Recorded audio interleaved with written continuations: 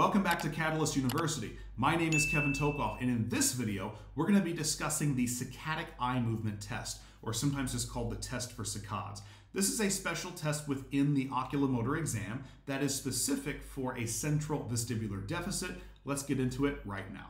So, to assess for normal saccadic eye movement, or normal saccades, the patient will be positioned and sitting, as you see over here in the clip, and the patient is instructed to rapidly dart their eyes between the PT's nose and a small target such as the tip of a pen, which I'm going to be using here in the video clip. You see that right there. And the key is without moving their head, so only the eyes are moving.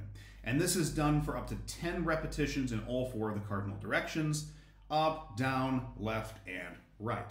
Now, just to be clear, we are not assessing for smooth pursuit here. Recall that smooth pursuit is when the eyes move cleanly or smoothly as they follow a target.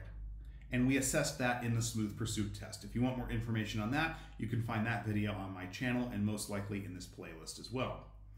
What we're assessing for here are saccades, or saccadic eye movements. And what those are is rapid movement of the eyes from one target to the other. So rather than being a smooth movement like this, instead the eyes rapidly move from one target to the next. And in this special test, the targets are my nose and the tip of the pen. And we're going to assess that rapid movement in all four directions. And in general, we do this, as I said, for up to 10 repetitions in each of these directions. Now, realistically, when I did this and when I trained for it, they did not actually do 10 repetitions in each direction. That's what the textbook says to do. Usually we do about 2 to 4, somewhere in there, at least to get an idea to know if this is normal or not. Let's take a look at the test right now. So you can't hear the audio here, but basically I'm just saying nose, pen, nose, pen. And there's a lot of different ways you can cue that. But notice her eyes, just quick saccades from the pen to the nose and back. And we're doing the up direction there. And note that it does not matter in which order you do these four directions. Okay, it does not matter. I usually choose to do the horizontal ones first and then the vertical ones last. But you're assessing for normal saccadic eye movement. Now, what is normal saccadic eye movement? Well, that's when you either require no corrective saccades to get to the target or one corrective saccade. One is still considered normal. So for example, let's suppose the mouse right here, you can see that. That is her eyes, and the play button here could be either my nose or the pen, depending on which target, okay? So she tries to move it to the target, and she gets right on it. That didn't require any corrective saccades. That is normal. Let's suppose that maybe she overshot it and then required one corrective saccade to get back to the target.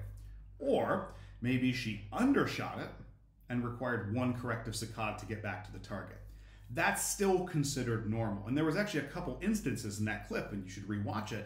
You can see one corrective saccade. That is still normal.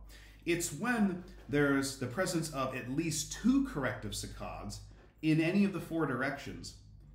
When there's at least 2, that is considered abnormal saccadic eye movement, okay? So that would look like, let's say she moves her eyes, she overshoots it, then maybe she goes and overshoots it the other direction and then comes back.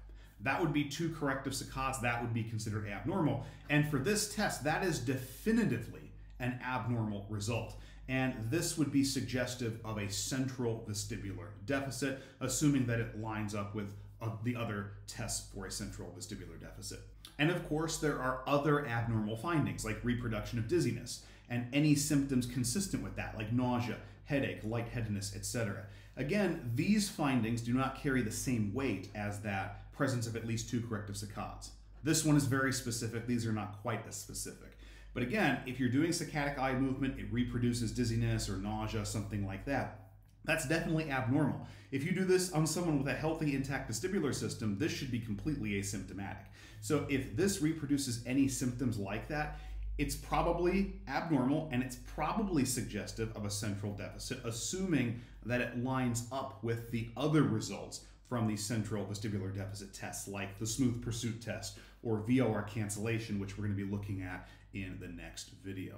Okay, just make sure to line the result of this up with that of the other tests. Okay, so hopefully this video gave you a good understanding of the saccadic eye movement test. Please make sure to like this video, subscribe to my channel, and hit that notification button for notifications for all videos in the future. Thank you so much for watching this video.